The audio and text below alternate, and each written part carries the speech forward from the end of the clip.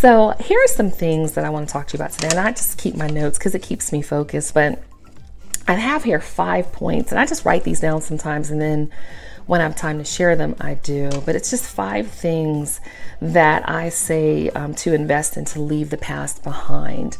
I'm on a journey to, I want to slim down a little bit more. And I know most people look at me and be like, oh, but you're small enough.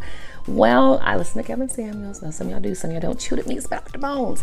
But if 80% of Black women are overweight and 80% of them are obese, I look smaller in the scheme of things, but I'm not at a weight where I'm comfortable with. And I just really need to drop about 10, maybe 15 pounds, maybe 10. I'm a dress size 10, but I want to be a little smaller. And so it's just been one of those things where I'm reading comments from women, and one that stuck out was a woman that was like 46, maybe 42, and her husband left her for a 26-year-old, and that's all she could say. My husband left me for a younger woman. I'm thinking, well, did he leave you, you think, like for how she looked, or did he leave you for like you just didn't have that femininity? I don't know, but I will tell you that these are some things that can help you leave the past behind.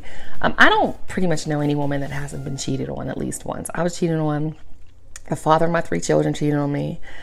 We were young, and that was my kind of, oh, okay. But his whole family was cheaters. I ain't put his business out there like that. Sorry, y'all. But since then, you know, there are certain things that you have to do to just make sure that you're at a level 10 in your relationship, right?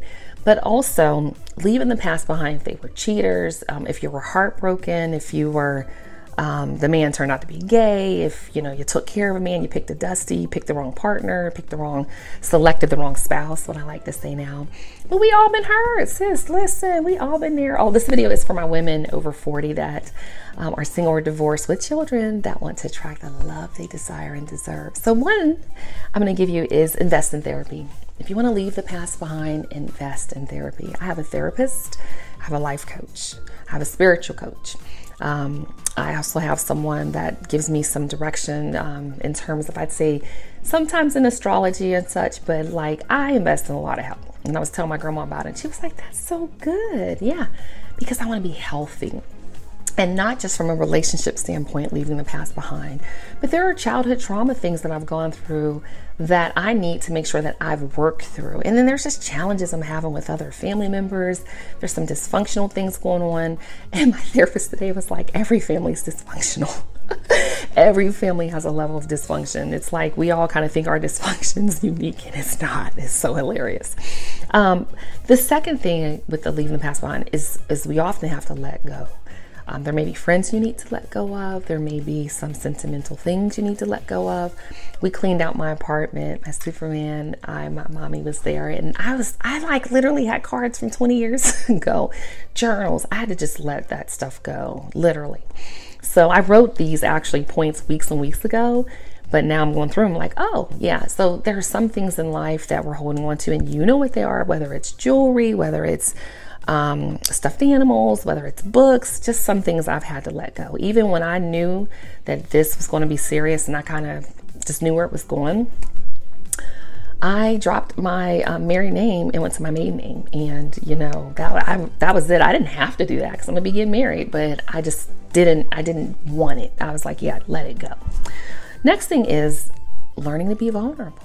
So I say vulnerable things to my Superman. I share vulnerable things. I share things that really let him know that I am in a safe place. So when he took a picture of me in front of my door, and I'm like, this is it. Like, I'm done. And I'm like, wow, like, what am I going to do? Like, I've been literally homeless. If you don't know my story, I'll tell it in another video. And I'm like, what happens if you get mad at me? And he's like, there's 4 other rooms for you to sleep in, or you can sleep on the couch. Like, it's so foreign to him with me thinking he would put me out. It's just, he can't even wrap his mind around it. Like, one time I mentioned something like that, and he looked at me like I was crazy. I was kind of embarrassed. So what is it that you need to share? And small things, don't share your whole life story up front. I've made that type of mistake in the beginning, but just share some bits and pieces. Like, I'll say, I let go of the apartment, and now I'm his responsibility. I told him, I said, I'm your responsibility. And I told him, I said, at first I was a little scared. And he was like, scared of what? it's like, what happens if you don't want me here anymore? And he said, what do you mean? Like, this is for life. So there were certain things that I just needed to say to him, and certain safe things he said back to me. And of course, yeah, I've said things to my therapist, and he's helped me with just things that I was doubtful about. Like, okay, well, what needs to happen for you to feel like this? That's why I love therapy. The next thing with leaving the past is don't project. One thing that we often do is we project, especially in business. I've learned that. I used to do it.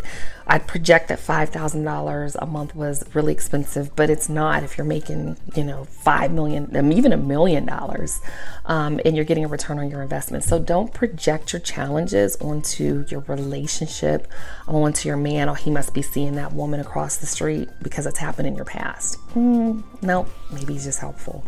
And I'll tell you, oftentimes men over 50 are really, really helpful, especially the real good ones. They're just phenomenal men. They're really, really good men, and there are good men in this world. And the next one is ask questions and observe. Here's my paper. One thing I've noticed with my Superman is when we're places, in terms of observations, if he sees an older couple, he's always commenting. And I've noticed he's just always done, look at that older, look at that mom and pop older, grandma and grandpa growing old together. And I just noticed that he has like a fondness for that. So ask questions, things you're not certain of. Don't be afraid to ask.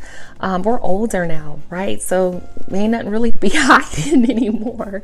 You know, if you want to know about a former relationship, one thing I noticed is there was a specific, I'll just say situation that I noticed we had really never talked about. And I said, hey, I've noticed you never brought this up, and dug a little deeper and understood some things. So those are just some helpful things for you in order to leave things in the past. I think I hear mommy getting up.